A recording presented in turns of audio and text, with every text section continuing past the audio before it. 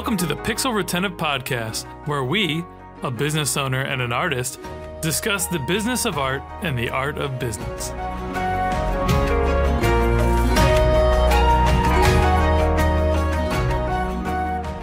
Hey friends, I'm Carl, founder of Epic Made. And I'm Ross, creative director at Epic Made, and we're the hosts of the Pixel Retentive Podcast, where we share our thoughts on creativity, art, and business. Past guests include Ian Garlick of Video Case Story, Amanda Russell of Cream Studio, and Lisa Larson-Kelly of Quantios. We're forever grateful to the supporters of our podcast, and we're always looking for more sponsors. That said, Epic Made is always brought to you by the creative gurus at Epic. I'm butchering the whole thing today. All right. That said, Pixel Retentive is always brought to you by the creative gurus at Epic Made. Epic Made is a team of artists and strategists with a mastery of visual storytelling. Our studio makes unforgettable animation and graphic illustration infused with ideas that put money in your pocket. We best serve marketers and brands seeking to engage nerdy millennials, and some of our favorite clients include Nickelodeon, WWE, and Sci-Fi. Visit getepicmade.com and let's collaborate on your next creative campaign. And we hire people to do voiceovers. So true. With us today, we have Steven Zordo, correct? That's it. Sweet. So Steven is a creative leader, accomplished inventor, entrepreneur, rock drummer, and sandwich nerd who has taken a highly untraditional design profession path, leading him and his team into boardroom collaborations with some of the world's leading marketing organizations and globally recognized brands. He invented a wildly successful toy product, the Doodle Top, the top that draws, just out of high school, and has sold hundreds of millions of units and earned a rare place in toy history. It's still sold today, I believe, right? Fantastic. Today, he runs a successful integrated media design studio called Deckhand that serves some of the most exciting technology startups and global enterprises. Welcome, Steven. Glad to have you. Great to be here. Thanks for having me, guys. Thank you. We finally made it happen. See, we've been doing the dance for a little while. We got you in here. Everything's a couple of years in the making. You guys have 250 podcasts under your belt now, or I wish. We're getting there one day. But we are at first. So, virgin. Yeah. Yeah. Awesome, man. All right. So before we jump into today's topic, we want our audience to get to know you a little bit. So just tell us how long you've been in your industry and the project you're most proud of. Wow. So I started my creative journey years ago, as you mentioned, kind of right out of high school, with the product Doodle Top. Currently, Deckhand, we've been around coming up on about 14 years. We started purely in presentation design, and then we've expanded our services to include video, motion, animation, illustration, basically any go-to-market asset the company would need. We really specialize in tech. No surprise, our geography out here in California, in the area. And we've literally helped people build narratives around, some really exciting tech products in companies. So, really kind of taking that storytelling skill to the next level and bringing a lot more meaning to pretty esoteric topics, right? When you might be talking about, deep technology. Started with digital transformation. Well, I can barely hear that anymore. Now moving into AI, blockchain, all that kind of fun stuff. So it's really exciting because we get to work with some incredible startups. We get to work with some big strategy. We get to see what the big companies are doing and, how they're messaging and marketing and help them along the way. So thank you. Love it. Love it. Cool. Yeah. So, you just mentioned blockchain. I love blockchain. Like that's been my jam. I'd love to hear some more about like what projects and things you guys are getting into on that front. But maybe we should not let me ADD this right out of the gate, Ross. You want to go right into the subject here? Yeah, sure. Yeah. So today we're going to be discussing how to build successful relationships with external design partners to get great results. So basically both Epic Made and Deckhand are very similar in terms of services and probably structure to some degree. And so I feel like there's a lot that we can share amongst each other about what we feel are the best building blocks for a good relationship with a client, essentially, and a way to teach clients what to expect and maybe how to set themselves up for success when talking with us. Perfect. Yeah. Big time. Why don't you start us off, Stephen? What do you think are some of the actual problems that we need to solve in this sort of arena? I think one of the difficulties that a lot of people have if they don't have a history and creative background. So you guys probably experienced this, right? You're working with leaders, maybe MBAs, these type, their nomenclature is not consistent with how we think and talk a lot of times. So, scoping is, almost a travesty in a lot of ways. People don't know how to accurately scope. So that puts a big challenge on us as designers to kind of read the room and do a lot of mind reading to figure out what actually success is going to look like. We're kind of teaching simultaneously while we're trying to kind of map out a project, and education, right? And it's also not just like the vocabulary that like sometimes clients don't come to us with that understanding, but it's also what is and isn't important in a project. I think that's another big one that we have definitely identified over the years is a client will come to us and we'll have the same idea of the end product or service, but the way it's structured and like the story behind it and the details, basically what they want those to lend themselves to X, and we think it should lend itself to Y. It's just a difference in opinion of like what should be focused on, I think, is another big one.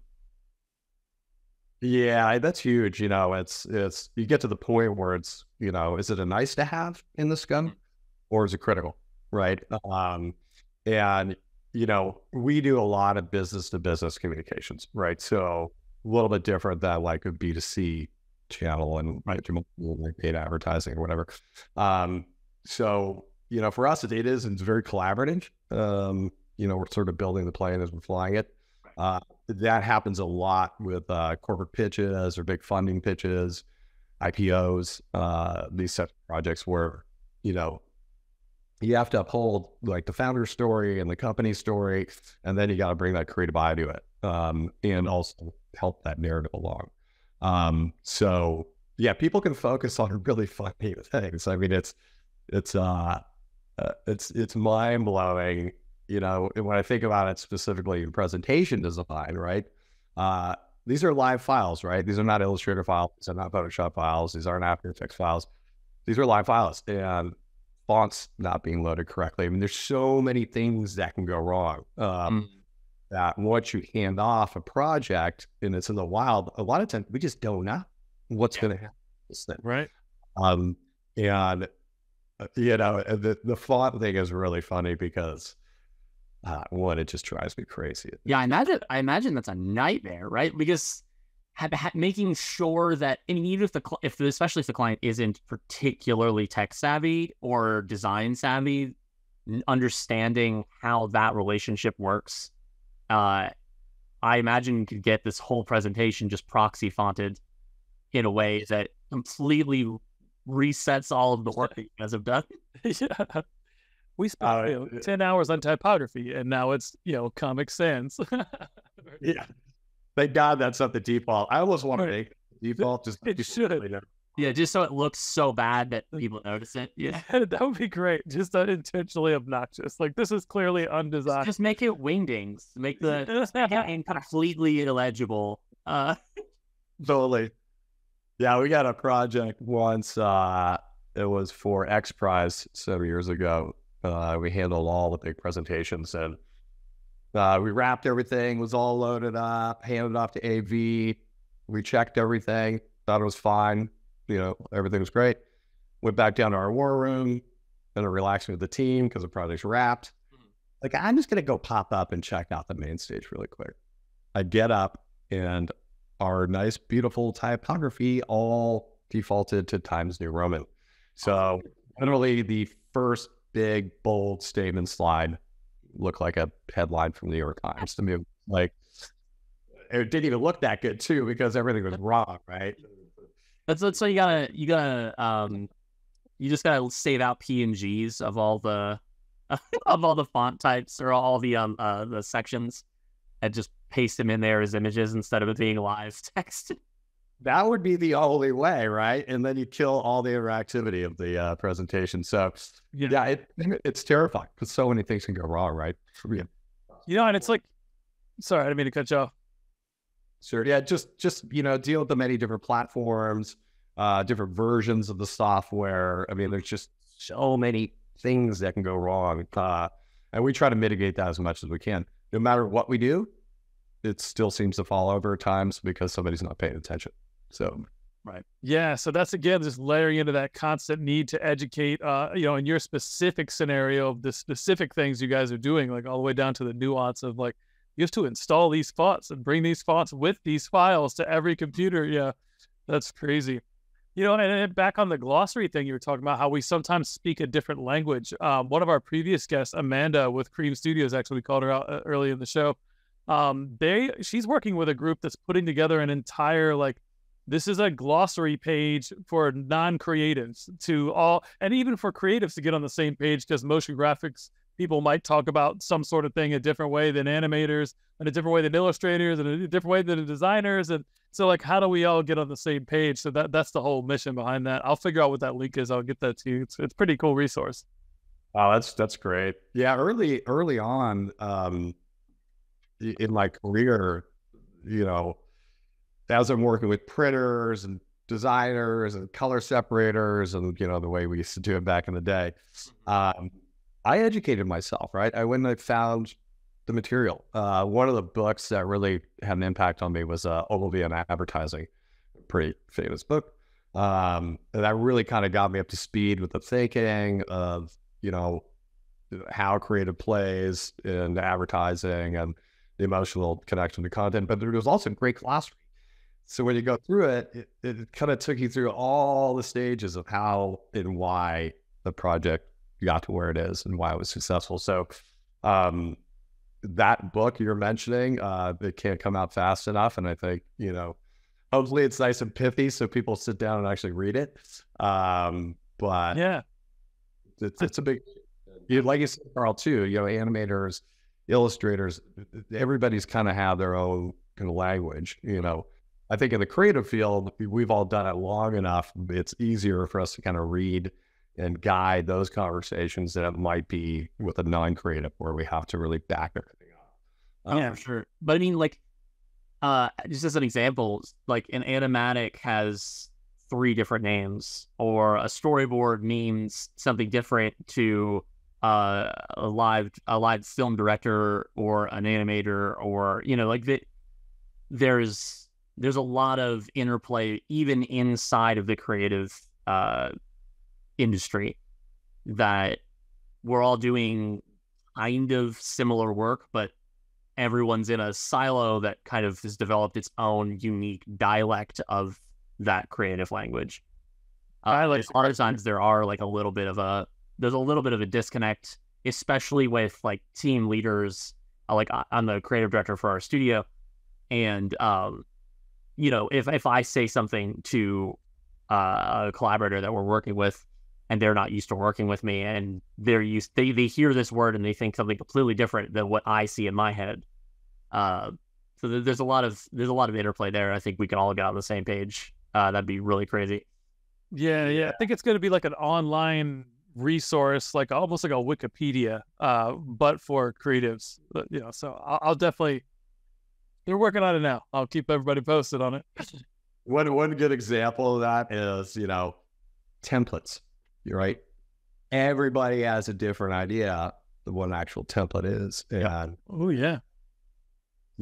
how it's used and how it's utilized. And I always say, tell people, templates don't tell stories, right? It's get it out of your head. And I learned that early on when we were just purely focused on presentation design. How do you correctly build a template that can support God, that's what, right? and how is that used, and what are the different, we call them toolkits as well, like, that all the graphic assets are properly produced for the platform, and takes a lot of friction out of design for non-designers, right? But everybody's like, oh, we want a template, and they're like, cool. So fonts, layout, color, whatever. And they're like, well, it's not really telling the story. And I'm like, it's not meant to tell a story. It's, it's the foundation of your house here, it's got to be built correctly. Now do whatever you want with the house, right? So, yeah. It's funny. I think a lot of, especially with, the rise of Canva and a lot of like more similar resources, right? There's a lot for video now and things like that, where templates have become a little bit more commonplace and more easily accessible than they were. But I think the most effective, like if you're truly in this for the art and creativity side, and you're trying to actually do something unique, like an actual template isn't terribly helpful. But I do think that something like a brand guide, for example, which is a list of things that you should do and shouldn't do within a project, is still immensely helpful as a template, right? Where you're because if you could do anything, then you have no constraints and no focus. Like, I think that's what Steven was saying too, that like, that's just a different definition of a template, right? Some people think of a template as like, hey, I punch in some words and it's all done already. You know what I mean? Like, versus like, what I think maybe that's more of a guideline or parameters kind of thing, or that all just splitting those terminologies. So interesting. They could be, I mean, they're really dangerous tools, the most powerful design tool that a lot of business people use, right, is PowerPoint, Google Slides, or Keynote, right? Mm-hmm. Everybody has access to it. They're not difficult, but, they're dangerous. I mean, if you're not a designer, if you don't really understand visual communication, you can trip over metaphors and cause a lot of problems. I think, back to like our approach, when we look at templates, again, it's really foundational, right?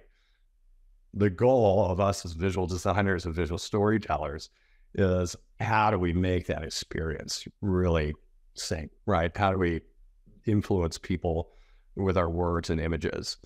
It's a challenge. I mean, it just really is, because you also work under a lot of constraints. To the topic we were talking about too, with, vocabulary and design language, at Deckhand, we're a studio. So most people, Deckhand have been 5+ years tenure at the company. So we can all kind of think for each other. And it also enables us to move really fast, right? Because we're trained up on the brands. In our field and what we deliver for our clients, we're the pressure cooker, right? A lot of times there's not enough time to accurately scope things. There's not enough time to have the appropriate discussions, right? We just have to go. And it's a challenge. We get it done, but I think because we all understand how we work and the clients and what parameters in the environments we're working in, or where our content's going to live, we have to look ahead of things, right? Back to the font situation, right? Montserrat, we were using that for a while, and we found out it was registering different on Firefox versus Chrome. Really?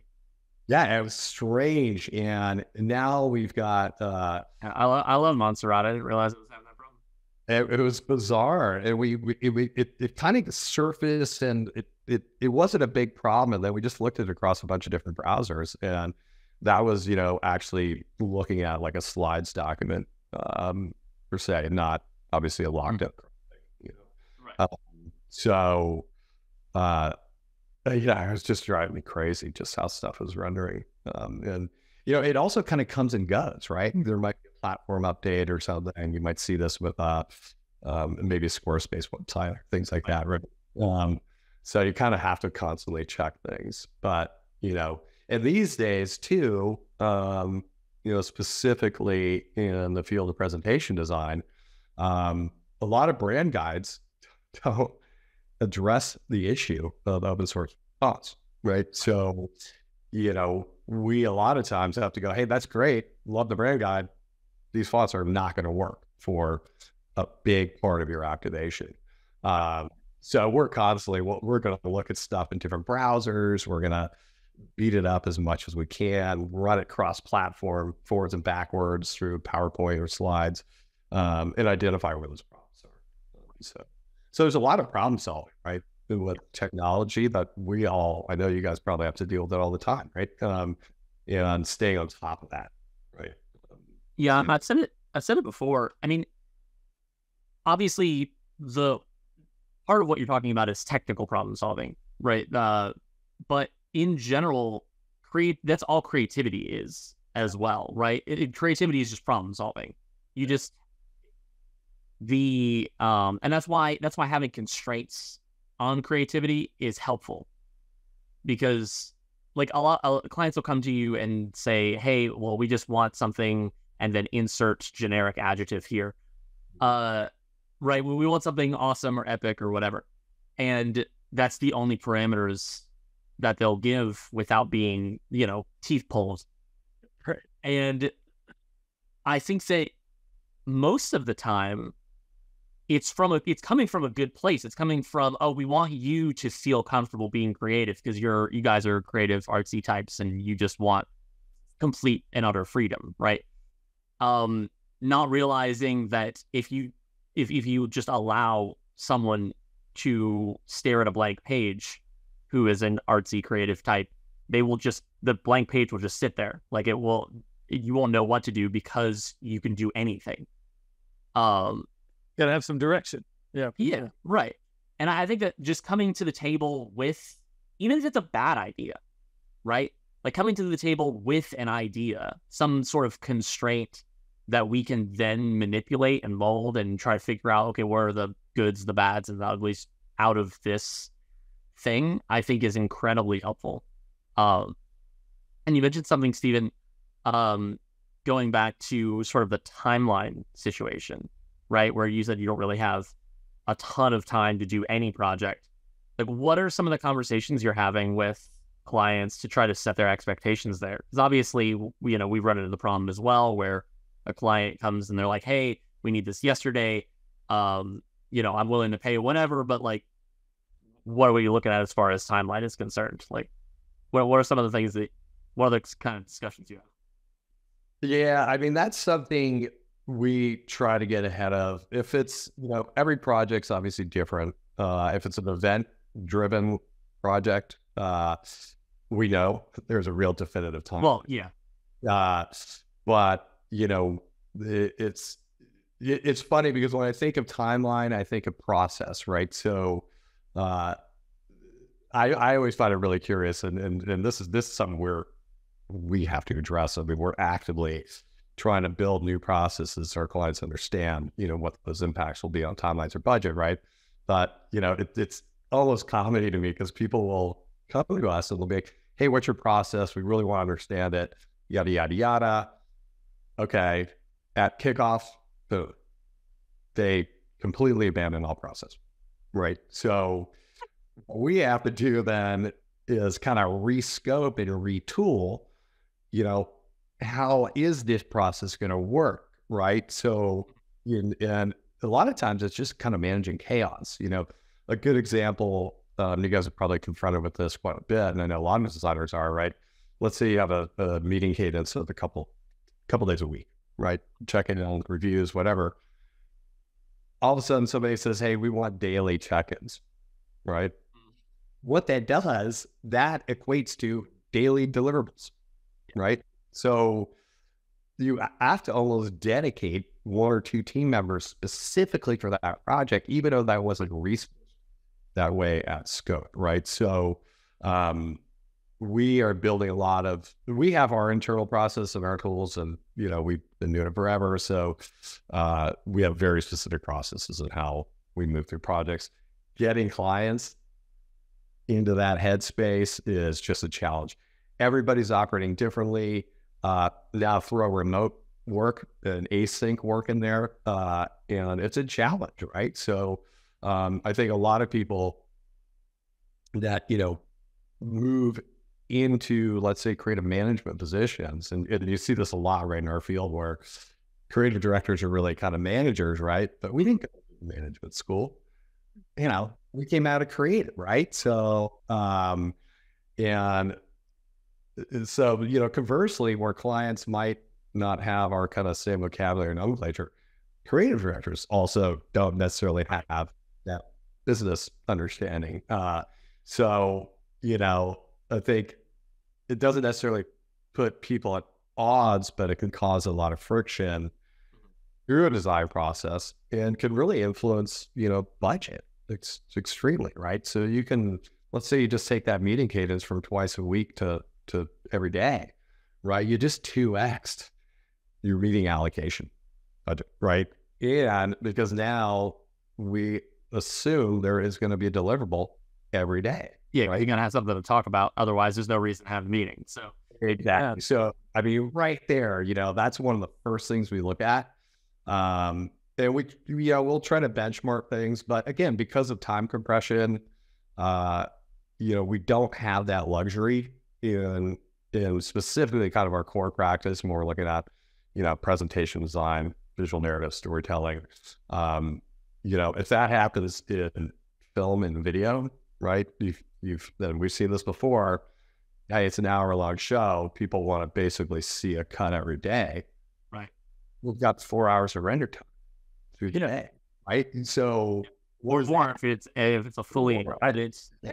I mean, so and I think, clearly articulating that with clients, how that impacts timeline, how that can impact the process, and how that's gonna correlate to budget, is important. It's really important, and it's our job, right, as designers and managing these processes, to bring that up to the client, help them make those decisions. Do you really want this, or is that a nice to have, right?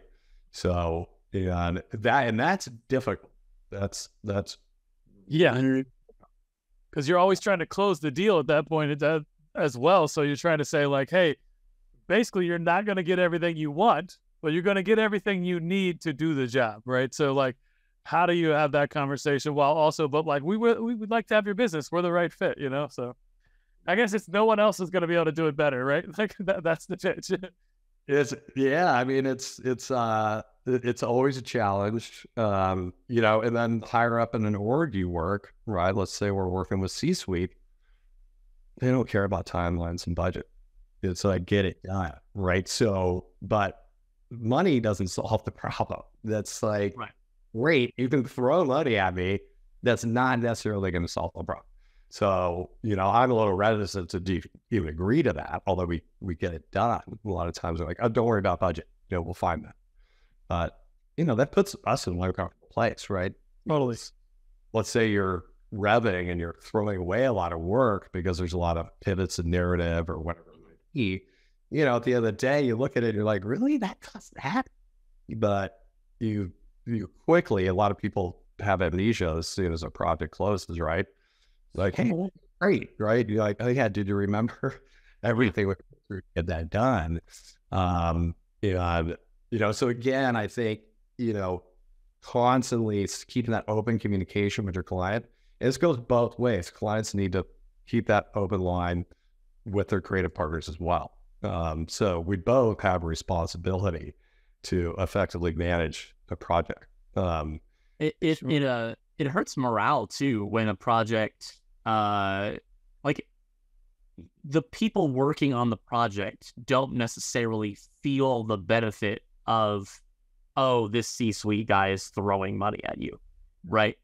And so progressively, as they have to pivot their ideas and rework stuff that they just spent the last 10 hours working on, they get slower at it and they care less over time, depending on how, it compounds, right? Like it's not, one revision and you throw the sink out. But like, if you're getting just pelted with, hey, actually we changed our mind, don't do this, do this instead. Hey, actually, we're just going to like rip this scene out. Hopefully that doesn't mess up the continuity of the other scenes before me. It becomes really daunting over time to constantly have to make these changes, because we as creatives, sort of by default, I feel like have to put some of ourselves in it, right? Like we have to put skin in the game, even if it's something that we're not super behind personally. I mean, it's the only way it gets really good is for you to It's the only way it care gets about really good. Yeah. Right? Yeah, and so to have sort of the artistic vision that you've come up with, nitpicked or picked apart over and over and over again, I think that also affects timeline, and I don't know that clients really understand that as well. Yeah. I mean, diminishing return. Exactly. I mean, and that's a great point. That brings up, I was talking with my team this morning in our meeting, just about some topics we should cover, right? Another impact on that timeline, and when you're collaborating with wider groups of people, especially async type work, is who are the stakeholders, right? Like sometimes we're working, ideally you have one point of contact, it's filtering through that. The client side, they're taking the feedback, making sense of it. Next thing you know, we might show up and there's 4 new people involved in the project, right? That all have a different. I love that. I love when that happens. Yeah, right? So then you're, in some cases, they haven't seen the process or how we even got to where we are today. And then you got to be really careful that you're not doing duplicative work, right? So we never throw away anything.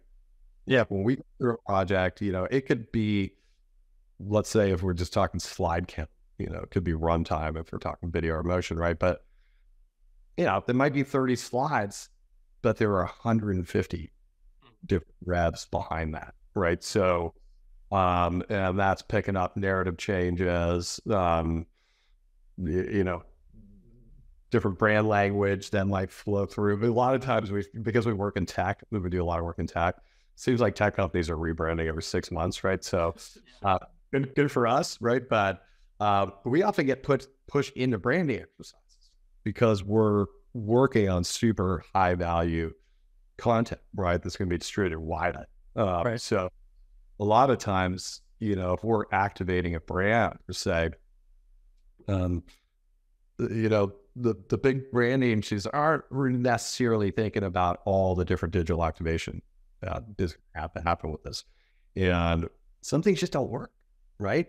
You have to just not everything in a brand guide waterfalls and fits neatly do visual storytelling, right? Sure.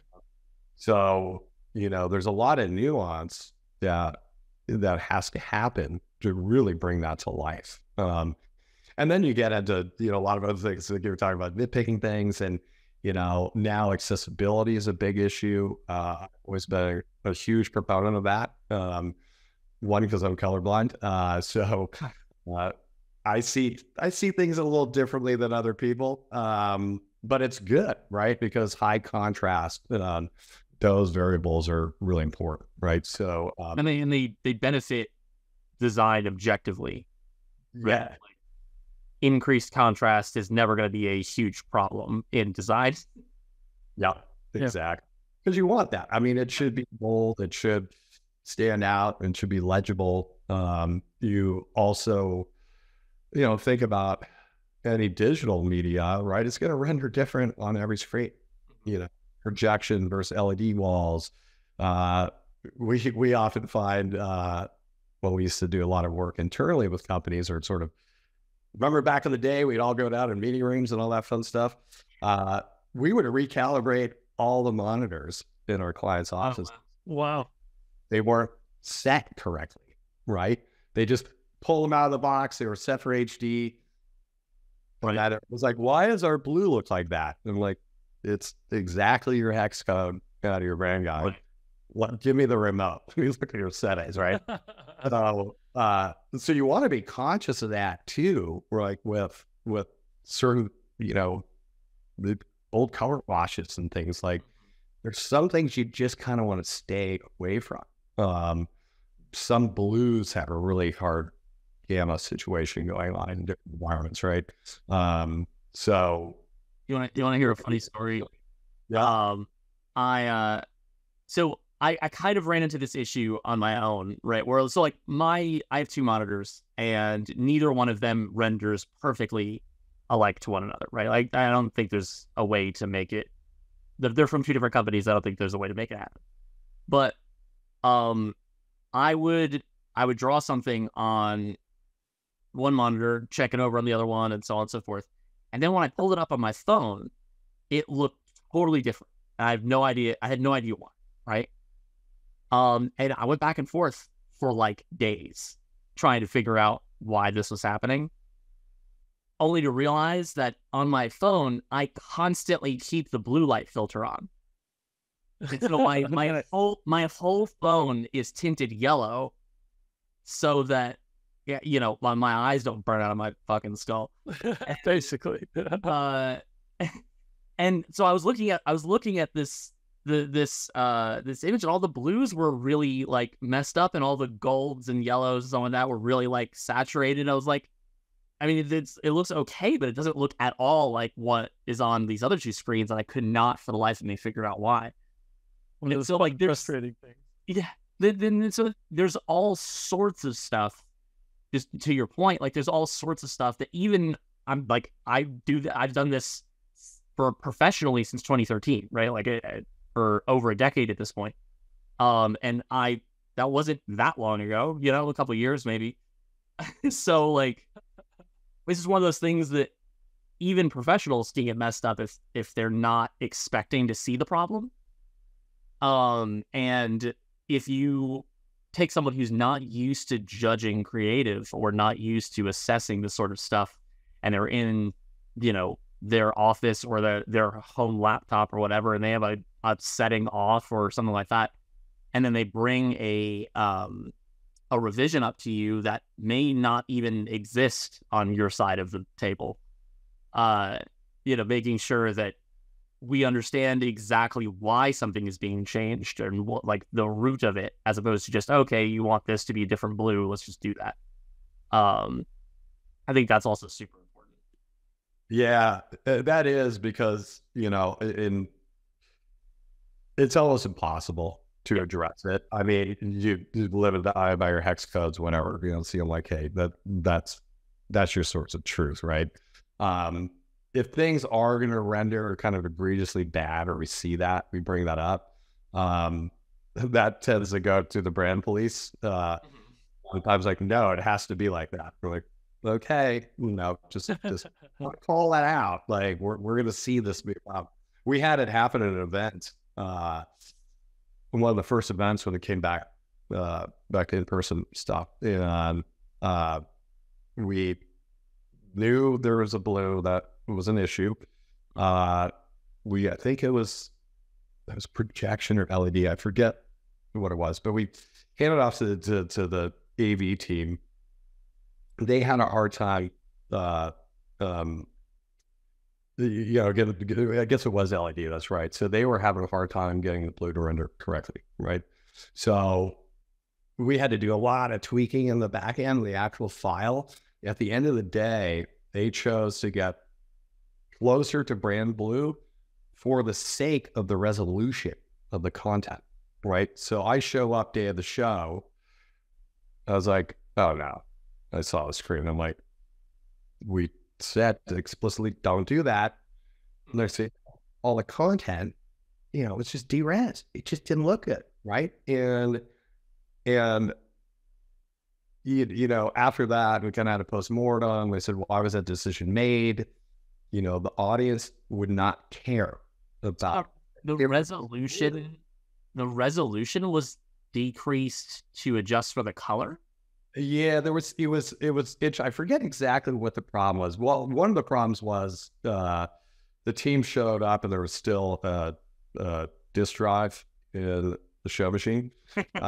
So I was like, I haven't seen a MacBook like that in a long time. Right.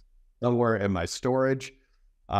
Immediately kind of a red flag. So, you know, it's just, again, kind of that point where saying, look, so many things can go wrong right? And, unless you're explicitly running the show and handling that, a lot of times we're handing that stuff off, right?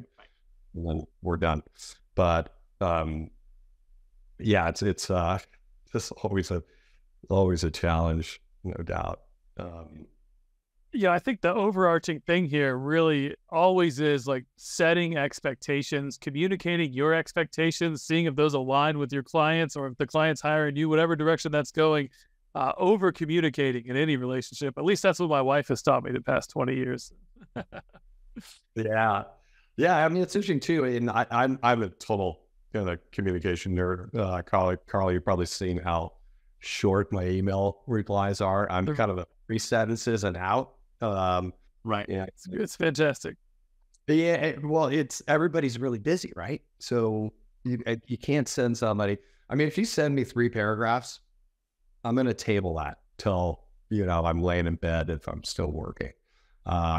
It's just going to be too much for me to process. So, really being clear and crisp with those communications, being meaningful with them, not opening up too many questions, right? Just getting to what you need sooner to move projects forward. And, that again is because that time compression, right? You just don't have a lot of time. But if things are, that's kind of a funny story. Go the way back machine. Let's say there was a big initiative by a very, very large, well-known credit card processor.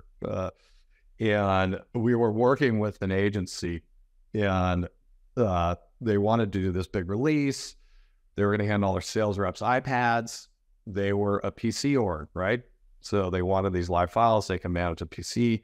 They were going to push it to iPads, right? This is fairly early in the iPad game. I think it was like V1 or 2 or something, right? So, how you just moved content onto the iPad was the challenge, right? To scale it, right? Yeah. So we knew there were 2 big releases coming out. So the update in PowerPoint and an update in iOS, right? Or iPad. We did a bunch of stress testing. We were like, this is not going to work. This design approach will not work. And went to the agency, I jumped up and down every single meeting. And like, guys, it's not going to work. They're like, do it. We're the creative director. We're the agency. That's what they want. They're like, okay, but let me warn you, it's not going to work, right? So they go to distribute it. Agency comes back, goes, it's not working. Shocker. I was like, gee, really? Huh? I think we talked about that, right? So, and then of course everyone has amnesia about talking about it. Yeah. No, exactly. So that, then they come back and they're like, well, why is it going to cost more? I'm like, because we have to redo it now. You forced us down this path. We said that's not going to work. Warning, warning, warning. I think these releases came out like 2 days before this initiative was going to go live. We basically had to redo the work, and the relationship suffered with that agency in charge. Yeah. The project did work. It was successful, but it was just painful for no reason. Right. And I always like to, when we're pitching or discussing colleagues, right? You really want to pick your partnerships, well, and be explicit. Like, what are we trying to achieve with this relationship, right? So one of the reasons Deckhand has expanded services to deal with a lot of different marketing initiatives is because we kind of got forced to do it. Is that we working with high growth clients, right? Massive tech companies, from 0 to a million or billions, whatever, talk money.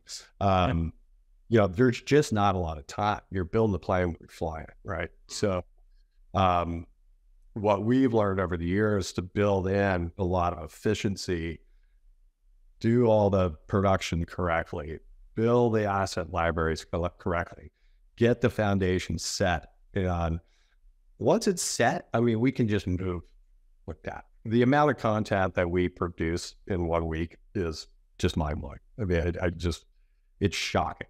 And it's just because we get requests, I think earlier this week, oh yeah, we got nothing for you this week. 15 projects come in the next day. from that Yep. client. Oh, we need it done by the end of the week. So and it's fine. In this particular client, it's great. They actually have a really strong design operation process. They have a single point of contact. We've got an efficient Slack channel going. Everybody's on board, right? So we can do it, right? We're like, yeah, no problem. 15 projects, we got you. A lot of times people are like, oh my God, how do you do it so fast? It's like, because we built that relationship, that understanding, that cadence, that, I mean, that's the relationship. We're going to help you with all these initiatives, no matter what they are. It's a lot different than doing kind of bespoke one-offs, right? And it's one of the things I think is really kind of underpin our success over the years is one, having a tight group, right? And we've all worked together for a long time. We all have different perspectives, different skill sets, but we do have this kind of through line in our process. So consistency and continuity is huge, right? So it's when the relationships are really, dialed and working well, those efficiencies are directly correlated with costs, right? You're going to typically see probably your costs go down the longer relationship is in place, right? And that's, that's why I kind of like choose your partner wisely, right? So we all know, right? There's disparate skill sets, right, in our fields. Or, oh, cool, I'm an animator. Really? Did you go to school for that? And you could tell right away, just because you know how to use an animation tool doesn't mean you're an animator, right? So I run into that all the time. We're going to see this on an exponential level as AI continues to explode. Like, just because you can render some shit out doesn't mean you're an artist. Like, doesn't mean you're an animator. Doesn't mean you're a designer, a photographer, right? Like, you got an Instagram page. You're not a photographer, probably. Like, yeah, no, I mean, it's very true, and, I think we see that it's interesting in our team. A lot of people are kind of blown away when they come into Deckhand because they're like, wow, how do you guys do this? We have a creative director that was at big agencies for years that we brought in a couple of years ago. Nobody at Deckhand has traditional agency experience. I think that's why a lot of our clients like working with us, because they don't really put on shiny bullshit, right? Yeah. We get it done. no shiny bullshit. I love it. No shiny bullshit. But our creative director was just blown away. He's like, I can't believe how much of your content makes it, out in the wild. It's by order probably 98%, right? Whereas when you're working with big brand initiatives, right? You might never see the hand day, right? Or a lot of it gets shelved. A lot of it gets shelved. I'm always shocked too when somebody comes in and they start kicking tires on budget, and you're like, wait, how much did you spend on the logo refresh? I think I heard $1 million, but I can't really tell the difference. So, it kind of blows me away. But, I think was one of the things that I really appreciate about the work we do is that it does see the light of day, a lot of it.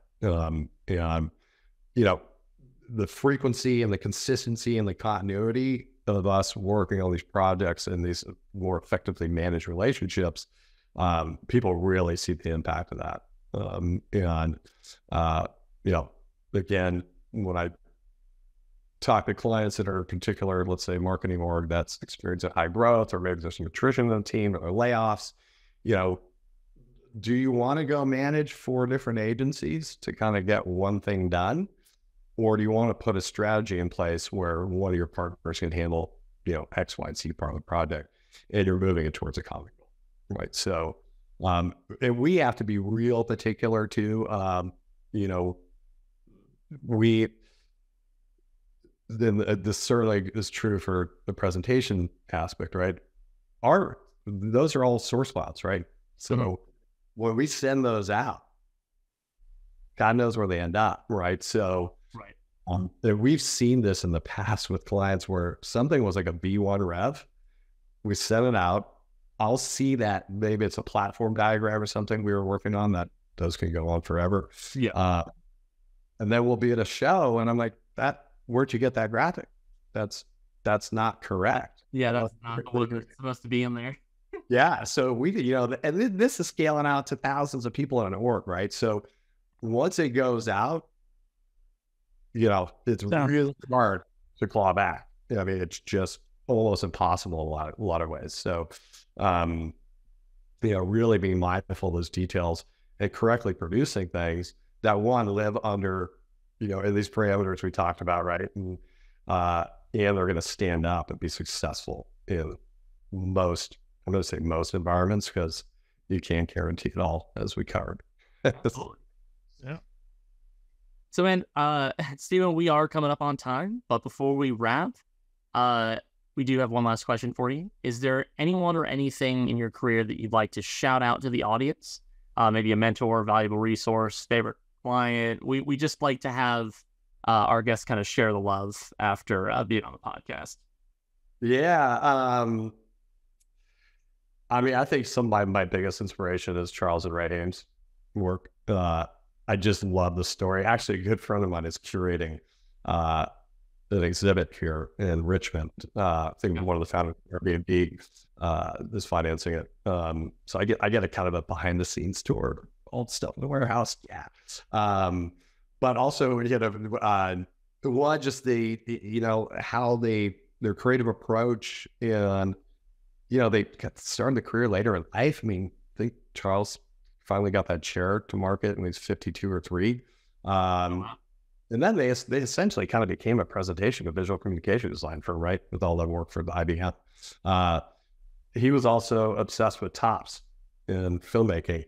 I wish he was alive when Doodle Top came out. I'm sure. Yeah, let's say. Yeah. A little bit of a callback correlation there. Yeah, That's pretty cool. I've been really lucky. I've got, over the course of my career, I have mentors in both kind of the toy design, industrial design world. A good friend of mine, I partnered with Stapley Hildebrand, Aaron Stapley, went to high school together. Some package design firm here in the city. Another advisor, we have Ian Coates McCall. He is a professor at CCA. He was instrumental in us launching that product there, Kuba, which is, that version is not on the market anymore, but we have another version on the market. Helped us, put us in touch with manufacturers, helped guide us through. And then I've got professional mentors as well. I always hit the SCORE organization, if you guys are familiar with SCORE. A great resource, certainly for entrepreneurs, really anybody, because they cover a lot of different topics. It can just be finance, management, marketing. These are usually experts in the field. But I've been really lucky, and I'm an extreme collaborator. I mean, the list would go on and on and on. I do my best work in collaborative environments, and I have to. It's just how my brain thinks. ADD and all that good fun stuff, right? It's kind of like, yeah, squirrel around, but which it's kind of a superpower, right? Because I can get to places really fast, but Absolutely. I can also over rotate, right? If I'm pushing, right?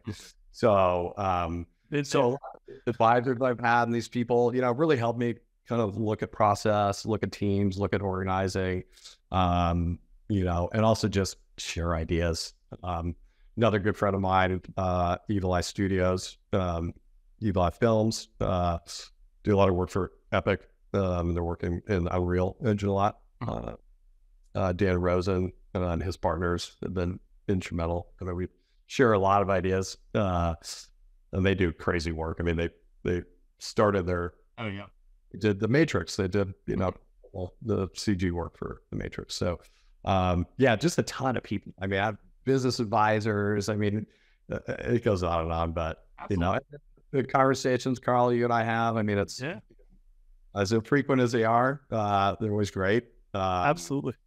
But a lot of we have a lot of successful CMOs and C-suite people that have brought us along for the ride to a variety of different companies, and that we built that trust over the years. And it's really rewarding for me when we have these constant repeat clients. A lot of our clients we've had for, coming up on decades in some cases. So dude, that's really rare too. Yeah, and I think it's, the way I've built a company and the team here, we all have a tremendous amount of respect for each other. We all know that we work in these really kind of pressure cooker environments. And we really have a strong work-life balance. We work 9 to 5. We rarely do weekends. That's it. That's all you can get out of us during the day, right?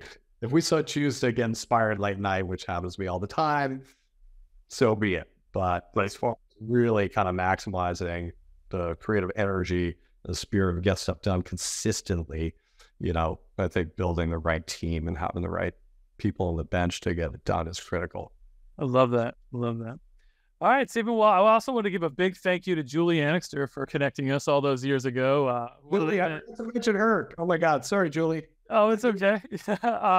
She introduced us back when I knew her when she was previously the executive director for AIGA National.